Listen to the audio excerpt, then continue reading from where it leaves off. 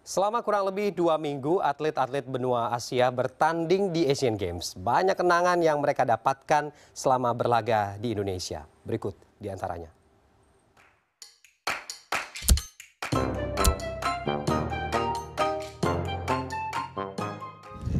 It kind of actually meant everything.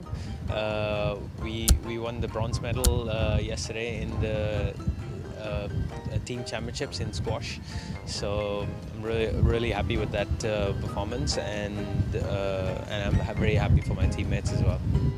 Because this Asian Games is my first Asian Games here, and it's the certification for me in my volleyball life, and I can meet many different countries people here, and it's a nice experience for me. Nothing means a lot for me because we have to prepare for this Asian game for like 5 months, and so we come here and we give all of our efforts to prepare for this. So it means like a world to me. Yeah.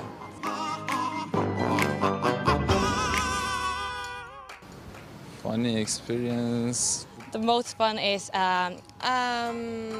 Because we were always in the village, we were always practicing, going to game. Nothing special happens up to now. The memories here are the best because it's so beautiful, and the Indonesians are very friendly and kind. And the environment is very beautiful.